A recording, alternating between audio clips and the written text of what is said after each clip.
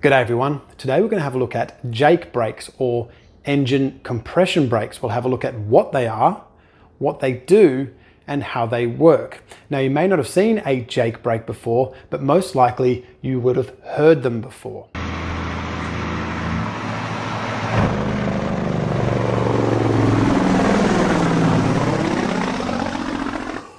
And as you can hear, it's quite a loud noise that it makes, and it's quite disruptive. You may see signs in residential areas, especially on trucking routes, that say, do not use your compression brakes in this area. The sound travels very well. And that sound is made by the ECM manipulating the valve train in a very specific way in order to slow the engine down without using a transmission retarder or using the service brakes, which tend to overheat down hills.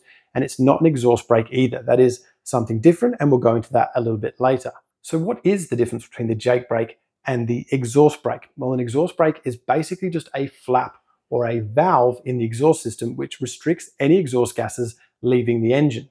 If we can restrict any of them gases exiting, we can also restrict how much air is coming in, and it slows down the ability of the engine to scavenge, and that slows the engine down, and it will actually do it automatically when we lift off the throttle. If we have it turned on, we lift the throttle, the flap will engage in the exhaust, and it will slow the engine down, but not as effectively as a Jake brake. So what is going on inside the engine when we turn the Jake brakes on? Well, usually we'll have a 4-stroke cycle where we have an intake stroke taking in air, we have a compression stroke where we'll compress that air, we have a power stroke where we inject diesel and force the piston back down, and then we have an exhaust stroke where the cylinder will exhaust all the gases as the piston comes up through the exhaust valve. Now that changes a little bit when we turn the Jake brake on. We still have an intake stroke where we take air in and then we compress that air, and then we have no power stroke. The injector is switched off by the ECM and the Jake brake is turned on. After that power stroke that doesn't happen, the exhaust valve will actually open as the piston is heading back down. The Jake brake forces the exhaust valve to open when the injection would normally happen.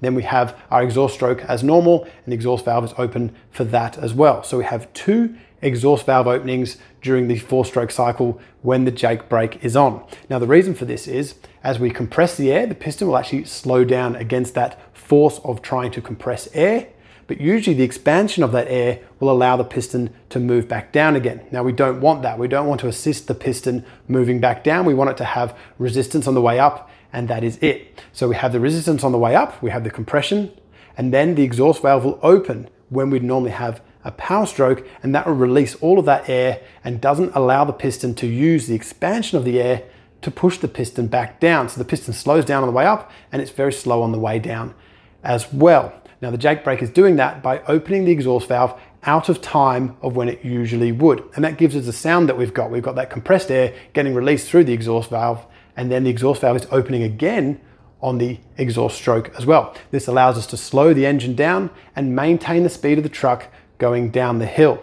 Now we have, on a 6-cylinder engine, we have 3 Jake brake actuators, and we can actually turn on just one or all 3 to give us progressive braking. So if we turn on all 3, all of the pistons inside that 6-cylinder engine are working against compression and having all of that compressed air exhaust through the exhaust pipe out of step of the usual 4-stroke cycle. So how does the Jake brake actuator work? Well, it is a manifold that sits on top of the valve train, and it has a master piston and a slave piston. Between them is a solenoid. When we turn on the Jake brakes, we switch off the injectors, but we also activate that solenoid. When the solenoid is open, engine oil pressure will flow into the Jake brake actuator and allow the master and the slave piston to be hydraulically linked. Now when the unit injector rocker arm rocks over to actuate the injector, it is also actuating the master piston, which is controlling the slave piston on top of the exhaust valve. When we'd normally have injection, we now have an exhaust valve opening. You turn the Jake brakes off, the solenoid closes, and the engine oil pressure drains out of the actuator, and the master and slave piston are no longer linked, and the Jake brake is switched off. So what are the pros and cons of the Jake brake system? Well, on the pro side of things, they're very good at maintaining speed and slowing a truck down over a long distance, down a big long hill, without overheating your brakes or wearing your brakes out. You can just turn the Jake brake on and you can maintain your speed all the way down the hill.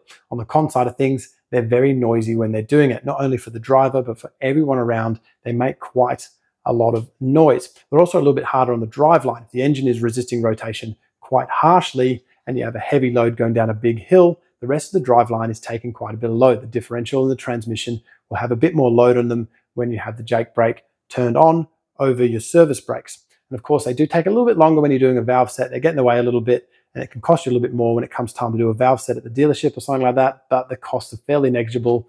But it does take a little bit longer to do a valve set when you have a Jake brake manifold fitted over the top. So that's it. That's pretty much how the Jake brake system works. I hope this has helped. Thank you very much for watching.